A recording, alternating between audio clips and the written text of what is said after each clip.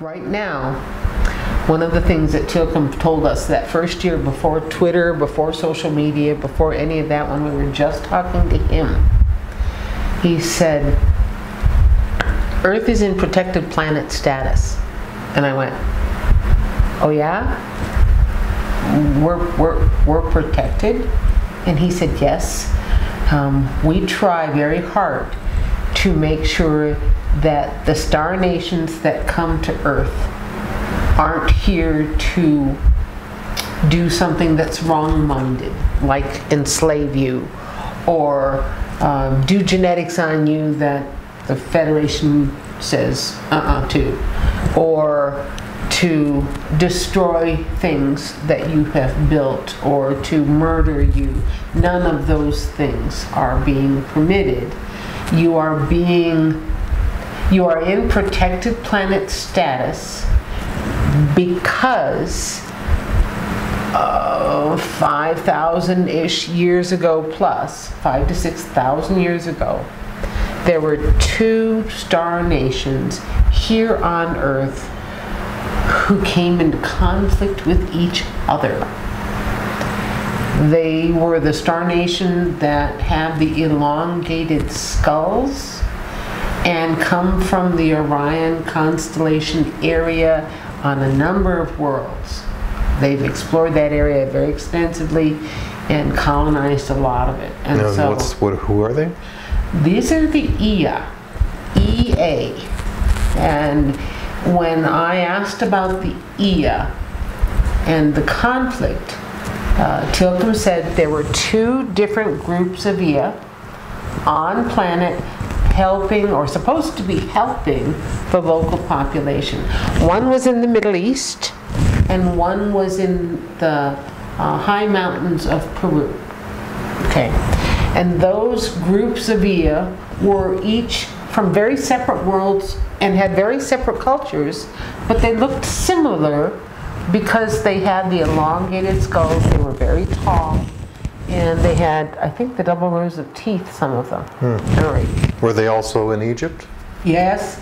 That'd be the Middle East group. Okay. All right. So that's why you see the elongated skull, folks, in the hieroglyphs.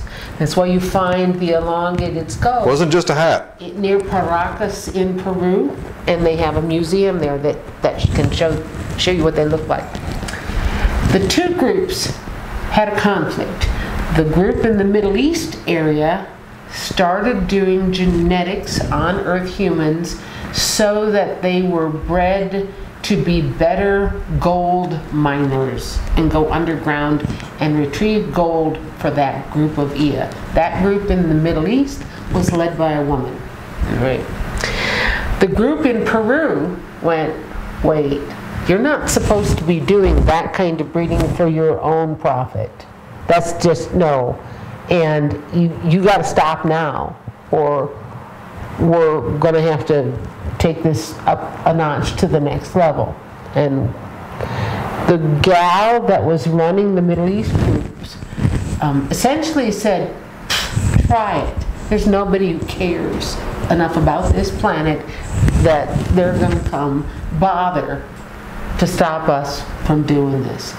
And the group in Peru essentially sent two brothers who to try and persuade the gal, and they were met with a sky battle. Was that Enki and Enlil? I don't think that I can call them Enki and Enlil because I'm not quite sure that that would be accurate. I would have to go back to that story. Okay. All I can tell you is the leader of the group in the Middle East, that gal, when the two brothers tried to come to persuade her to stop doing what she was doing, met their ships in the sky, and battle over Earth ensued. And so you had two different star nations going at it in our own atmosphere and chasing each other all around the planet.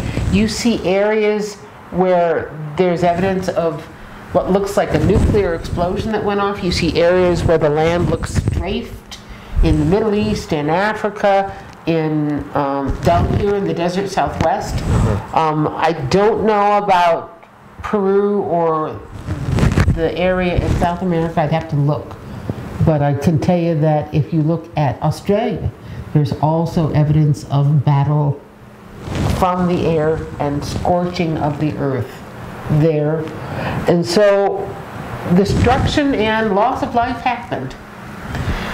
When the news of that got back to the Federation, they sent a representative in a ship that was not small to collect all of the IA of both groups and essentially evict them all simultaneously off-world. And they were banned from coming back until their holy people petitioned the Federation to arrive to attend Earth's official first contact when it happened. And so it took the Federation discussion to say, are they ready to come back, and how do we know, and who do we accept back? That was not a short process, but what we do know via Trudy is that they arrived in June of 2017, and the minute I remember that announcement arrived in the solar system, yeah. Trudy immediately contacted me, and she was as serious as I have ever heard her. She said, Sue, we need to put out a message, and you need to say it exactly this way. And I said, sure, Trudy, what's going on? Here's the message, and you can go back to the Twitter archives and I remember it very well that day. But essentially it was, I am to tell you that the IA have arrived within the system. Meaning the IA ships with their holy representatives had arrived in our solar system. And the Federation required that all of the other star nations on the planet and all of the star nations within our system and everybody who meets on the moon all get informed. And so informing some of those nations, but it was when Trudy put it out, I didn't know if she said it on Twitter that way because there are other Star Nation people that follow the Sandia account on Twitter, or if it was another reason. But she was very serious about it, very short, and it was one sentence, and that was about it. Yeah, it was a public announcement. It was an official announcement. Yes. That the IA They'd never done arrived. that before. Yeah. When Trudy said, I need to make an official announcement, I was floored. I didn't know what to expect. And when it came out that it was about the IA, I knew about the conflict at that point in time, and I went, the IA are back? After 5,000 years, the IA are back in our solar system? Is that safe? Is that going to be okay? I mean, they didn't exactly leave on a good note. And the word currently from the Federation is their holy people are minding their manners very well. They're minding their P's and Q's. They are being very respectful, and there will be no IA genetics work on this planet. There just won't be.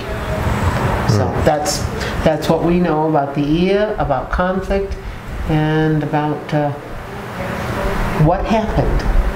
As brief as that is.